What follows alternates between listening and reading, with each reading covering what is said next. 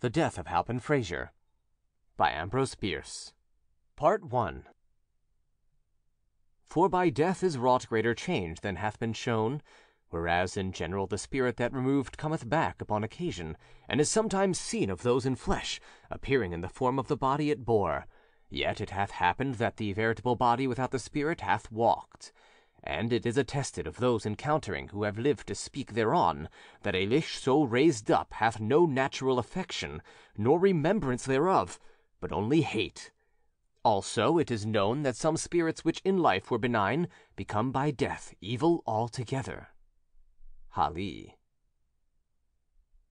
One dark night in midsummer, a man waking from a dreamless sleep in the forest lifted his head from the earth, and staring a few moments into the blackness, said, "Catherine Larue." He said nothing more. No reason was known to him why he should have said so much. The man was Halpin Frayser. He lived in St. Helena, but where he lives now is uncertain, for he is dead.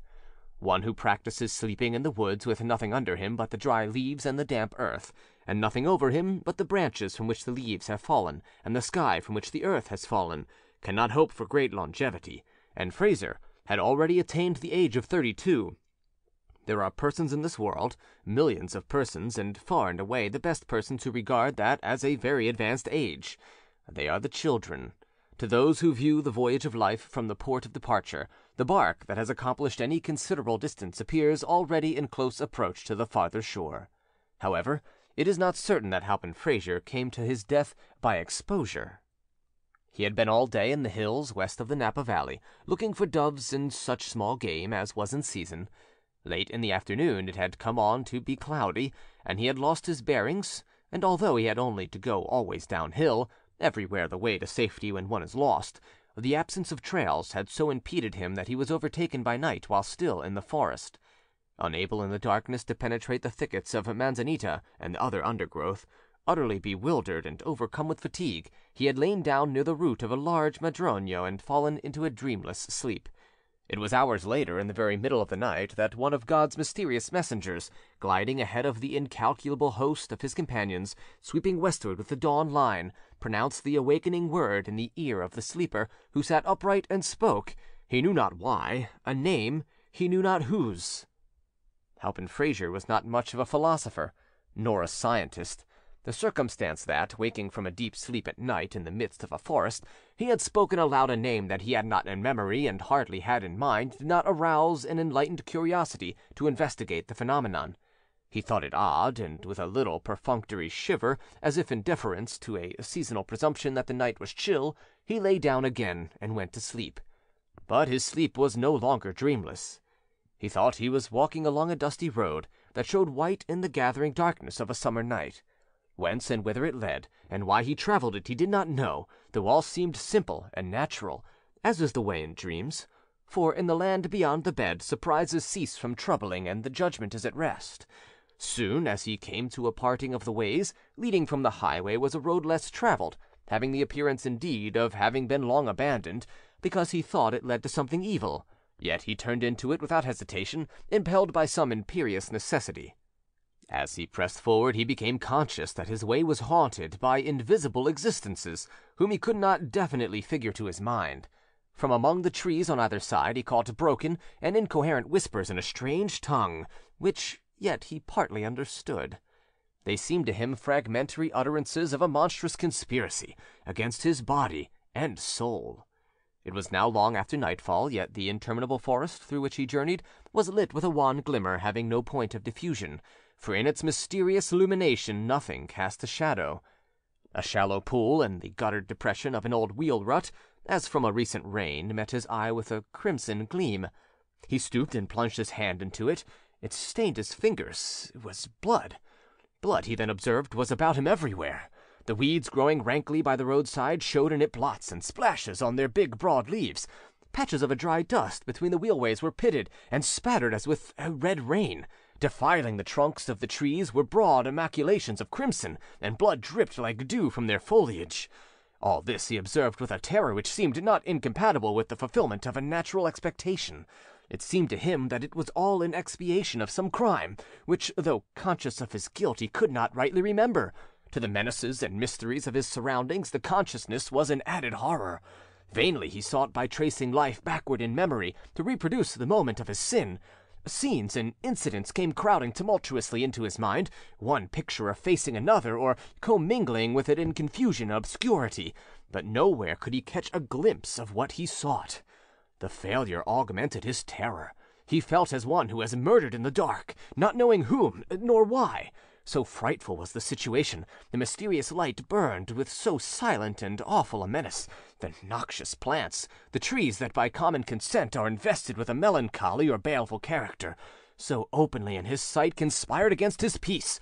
From overhead and all about came so audible and startling whispers, and the sighs of creatures so obviously not of earth, that he could endure it no longer, and with a great effort to break some malign spell that bound his faculties to silence and inaction, he shouted with the full strength of his lungs. His voice, broken it seemed, into an infinite multitude of unfamiliar sounds, went babbling and stammering away into the distant reaches of the forest, died into silence, and all was as before. But he had made a beginning at resistance, and was encouraged. He said, "I will not submit unheard. There may be powers that are not malignant traveling this accursed road. I shall leave them a record and an appeal. I shall relate my wrongs, the persecutions that I endure. I, a helpless mortal, a penitent, an unoffending poet." Halpin Frayser was a poet only as he was a penitent in his dreams. Taking from his clothing a small red leather pocket-book, one half of which was leaved for memoranda, he discovered that he was without a pencil. He broke a twig from a bush, dipped it into a pool of blood, and wrote rapidly. He had hardly touched the paper with the point of his twig when a low, wild peal of laughter broke out at a measureless distance away, and growing even louder, seemed approaching even nearer, a soulless, heartless, and unjoyous laugh, like that of the loon, solitary by the lakeside at midnight, a laugh which culminated in an unearthly shout close at hand, then died away by slow gradations, as if the accursed being that uttered it had withdrawn over the verge of the world whence it had come. But the man felt that this was not so, that it was nearby and had not moved. A strange sensation began slowly to take possession of his body and his mind. He could not have said which, if any, of his senses was affected. He felt it rather as a consciousness, a mysterious mental assurance of some overpowering presence, some supernatural malevolence different in kind from the invisible existences that swarmed about him, and superior to them in power. He knew that it had uttered that hideous laugh, and now it seemed to be approaching him from what direction he did not know and dared not conjecture. All his former fears were forgotten or merged in the gigantic terror that now held him in the thrall. Apart from that, he had but one thought: to complete his written appeal to the benign powers who, traversing the haunted wood, might sometime rescue him if he should be denied the blessing of annihilation. He wrote with terrible rapidity, the twig in his fingers rilling blood without renewal, but in the middle of a sentence his hand denied their service to his will, his arms fell to his sides, the book to the earth, and powerless to move or cry out, he found himself staring into the sharply drawn face and blank, dead eyes of his own mother, standing white and silent in the garments of the grave. Part 2. In his youth, Halpin Frayser had lived with his parents in Nashville, Tennessee. The Fraysers were well-to-do, having a good position in such society as had survived the wreck wrought by civil war. The children had the social and educational opportunities of their time and place, and had responded to good associations and instruction with agreeable manners and cultivated minds. Halpin, being the youngest and not over-robust, was perhaps a trifle spoiled. He had the double disadvantage of a mother's assiduity and a father's neglect. Frayser's père was, what no Southern man of means is not, a politician. His country, or rather his section and state, made demands upon his time and attention so exacting that to those of his family he was compelled to turn an ear partly deafened by the thunder of the political captains and the shouting, his own included. Young Halpin was of a dreamy, indolent, and rather romantic turn, somewhat more addicted to literature than law, the profession to which he was bred. Among those of his relations who professed the modern faith of heredity, it was well understood that in him the character of the late Myron Bayne, a maternal great-grandfather, had revisited the glimpses of the moon, by which orb Bayne had in his lifetime been sufficiently affected to be a poet of no small colonial distinction. If not specially observed, it was observable that while a Frayser, who was not the proud possessor of a sumptuous copy of the ancestral poetical works, printed at the family expense, and long ago withdrawn from an inhospitable market, was a rare Frayser indeed, there was an illogical indisposition to honour the great deceased in the person of his spiritual successor. Halpin was pretty generally deprecated as an intellectual black sheep who was likely at any moment to disgrace the flock by bleating in metre. The Tennessee Fraysers were a practical folk, not practical in the popular sense of devotion to sordid pursuits, but having a robust contempt for any qualities unfitting a man for the wholesome vocation of politics. In justice to young Halpin, it should be said that while in him were pretty faithfully reproduced most of the mental and moral characteristics ascribed by history and family tradition to the famous colonial bard, his succession to the gift and faculty divine was purely inferential.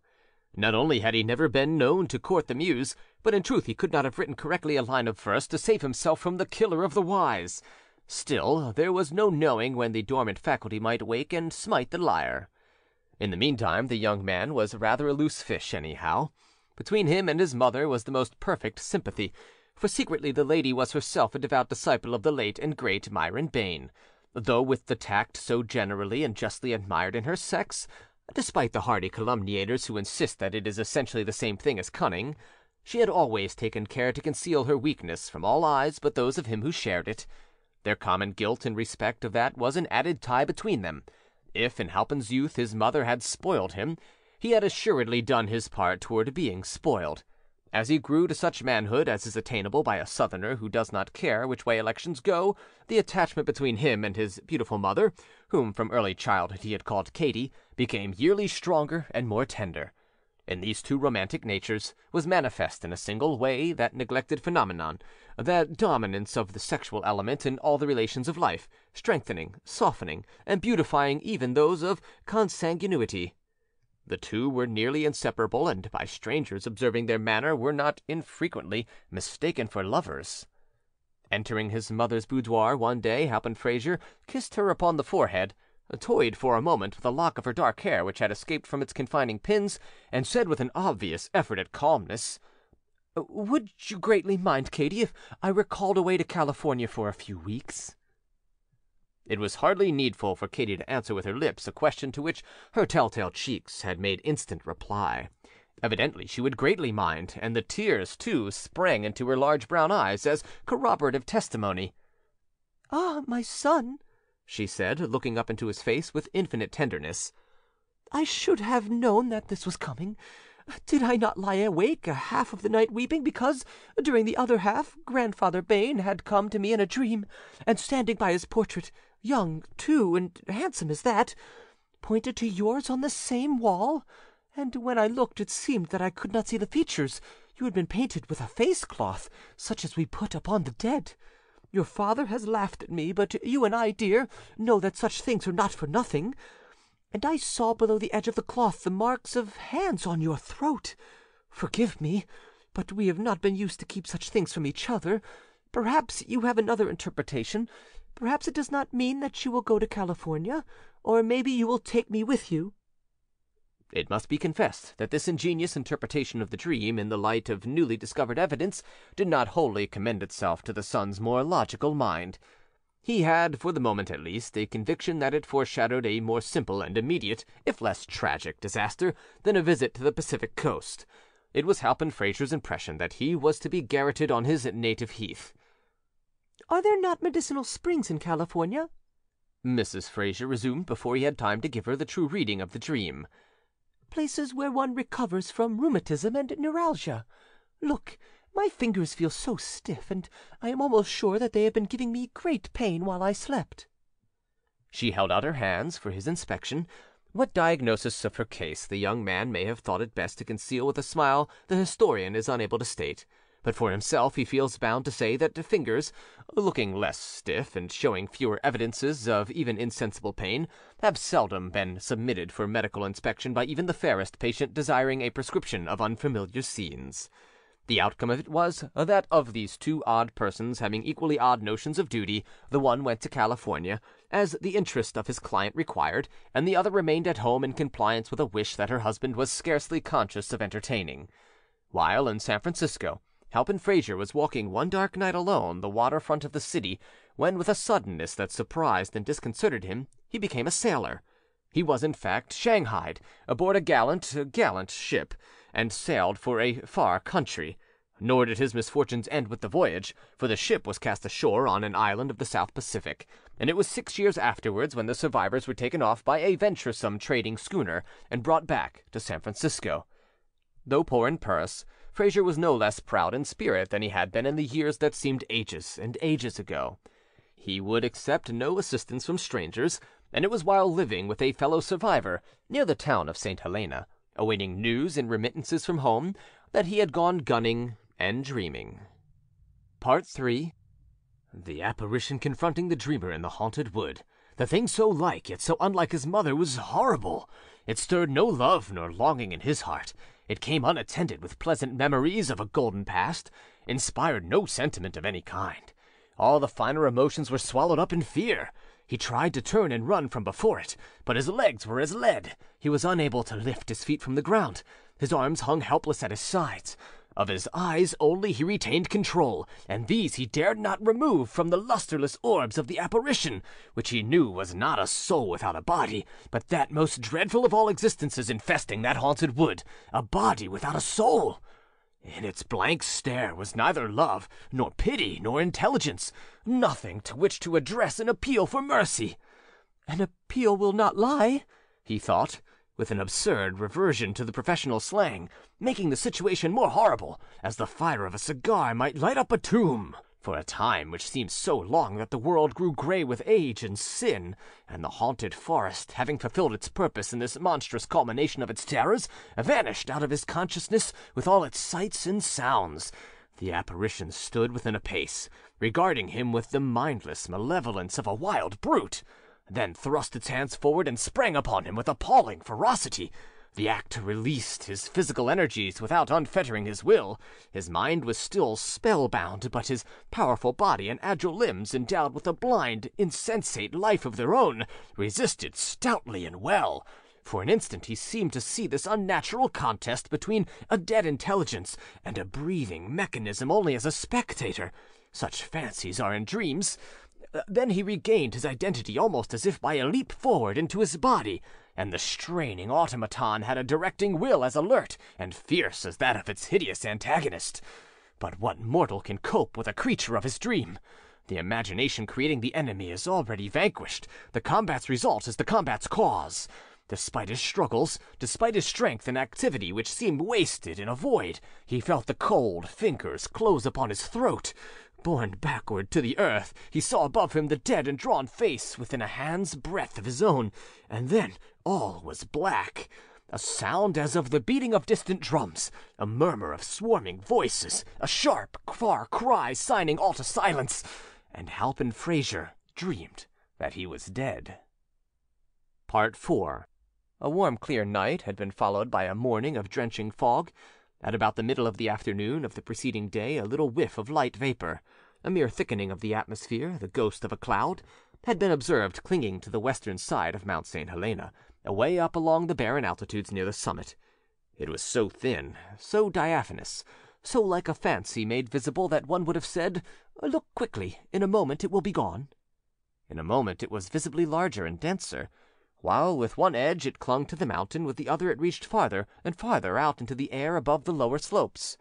At the same time it extended itself to north and south, joining small patches of mist that appeared to come out of the mountainside on exactly the same level, with an intelligent design to be absorbed.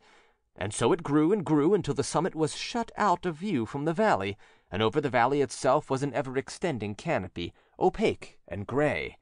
At Calistoga, which lies near the head of the valley and the foot of the mountain, there were a starless night and a sunless morning. The fog, sinking into the valley, had reached southward, swallowing up ranch after ranch, until it had blotted out the town of St. Helena 9 miles away. The dust in the road was laid. Trees were adrip with moisture.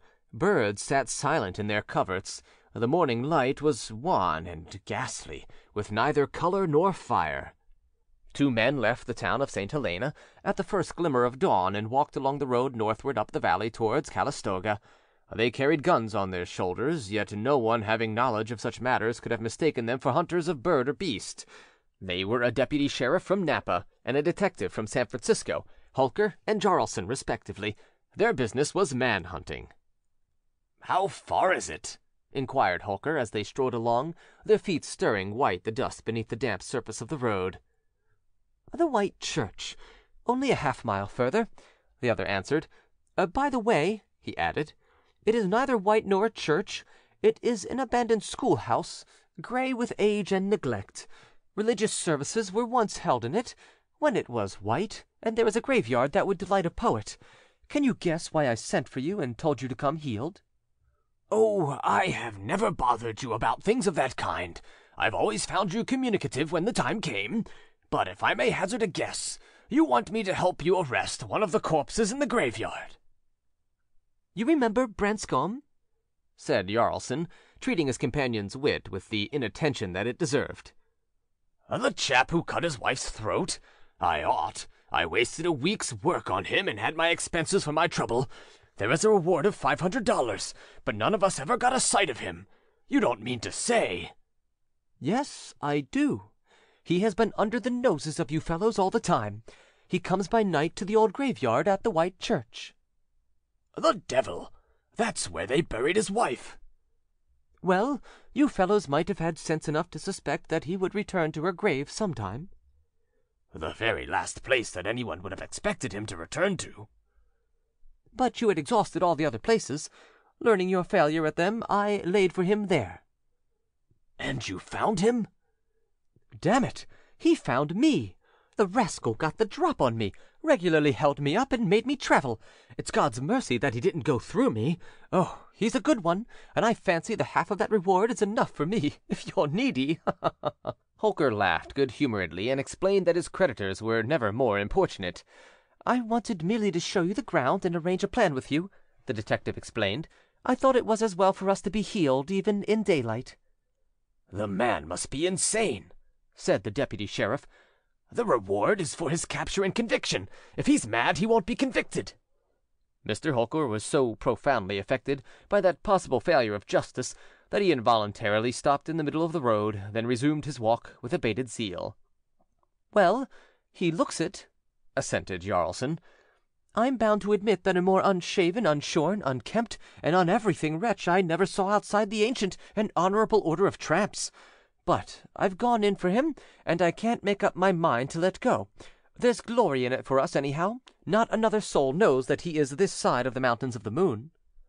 "All right," Holker said. "We will go and view the ground."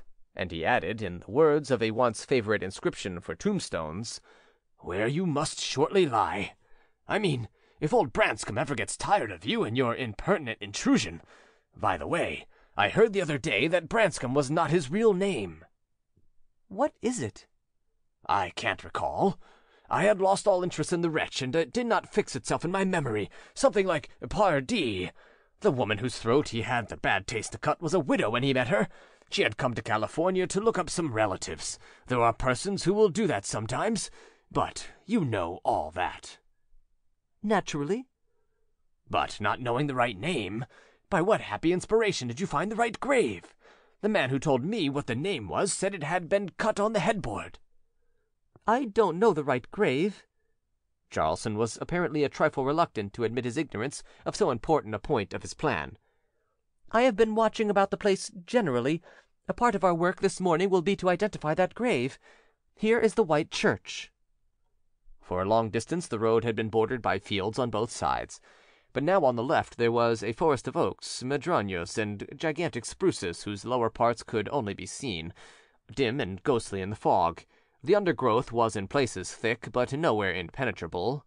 For some moments Holker saw nothing of the building, but as they turned into the woods it revealed itself, in faint grey outline through the fog, looking huge and far away.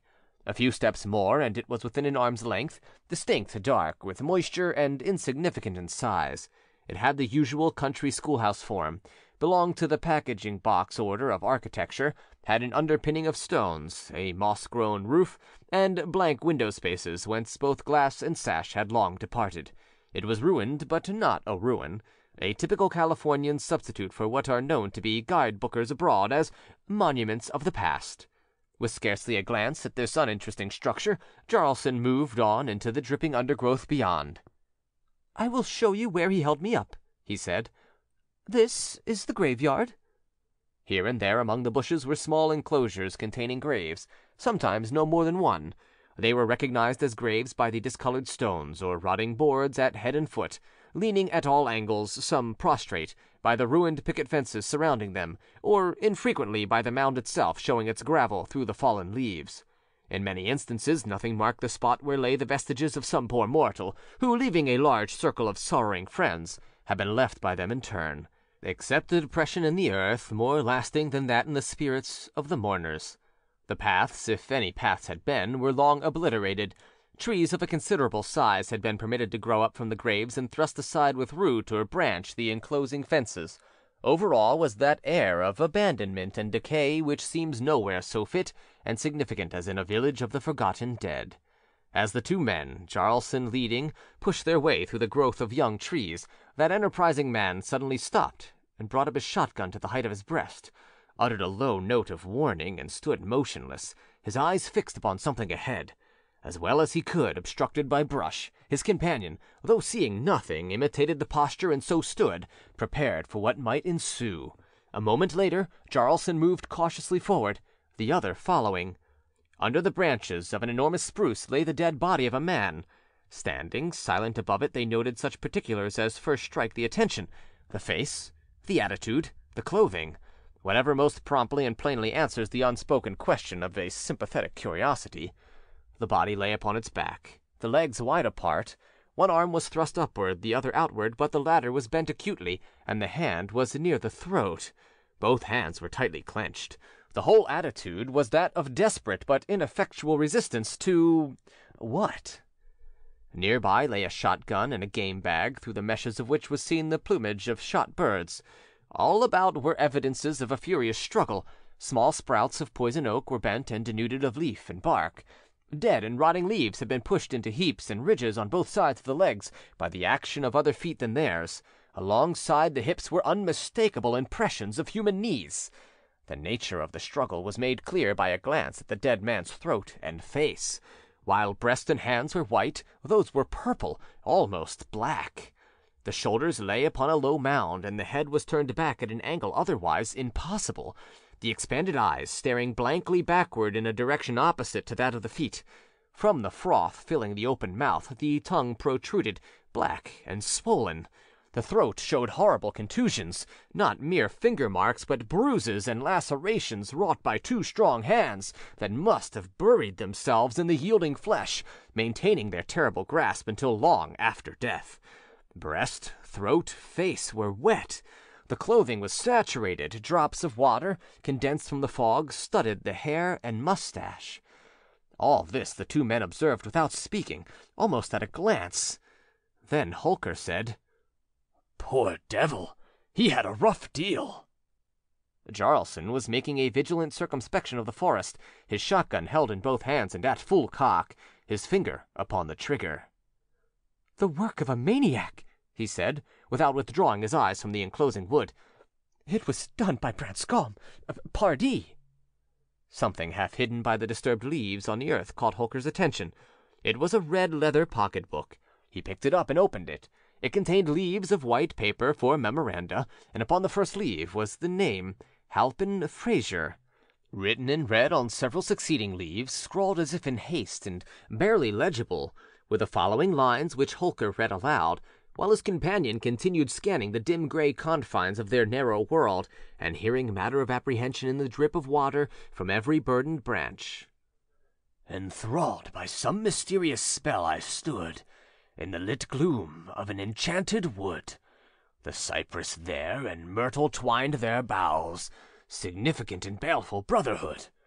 The brooding willow whispered to the yew beneath the deadly nightshade, and the rue, with immortelles self-woven into strange funereal shapes and horrid nettles grew.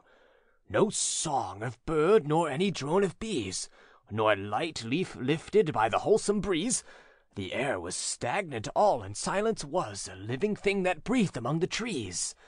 Conspiring spirits whispered in the gloom, half heard the stilly secrets of the tomb. With blood the trees were all adrip, the leaves shone in the witchlight with a ruddy bloom. I cried aloud, the spell unbroken still rested upon my spirit and my will.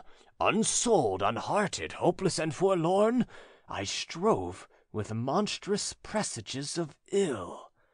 At last, the viewless. Holker ceased reading. There was no more to read. The manuscript broke off in the middle of a line. "That sounds like Bane," said Jarlson, who was something of a scholar in his way. He had abated his vigilance and stood looking down at the body. "Who's Bane?" Holker asked, rather incuriously.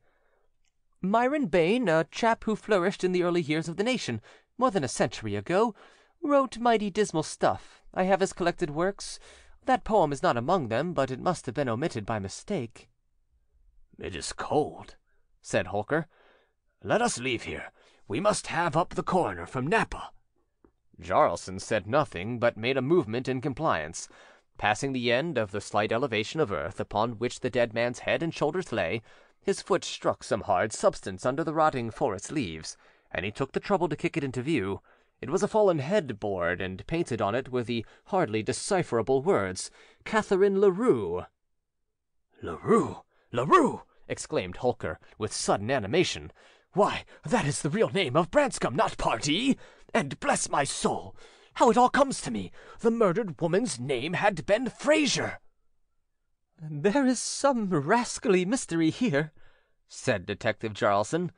"I hate anything of that kind." There came to them out of the fog, seemingly from a great distance, the sound of a laugh, a low, deliberate, soulless laugh, which had no more of joy than that of a hyena night prowling in the desert, a laugh that rose by slow gradation, louder and louder, clearer, more distinct and terrible, until it seemed barely outside the narrow circle of their vision, a laugh so unnatural, so unhuman, so devilish, that it filled those hardy man-hunters with a sense of dread unspeakable. They did not move their weapons, nor think of them. The menace of that horrible sound was not of the kind to be met with arms. As it had grown out of silence, so it died away. From a culminating shout which had seemed almost in their ears, it drew itself away into the distance, until its failing notes, joyless and mechanical to the last, sank to silence at a measureless remove. End of the Death of Halpin Frayser. Recording by John Van Stan, Savannah, Georgia.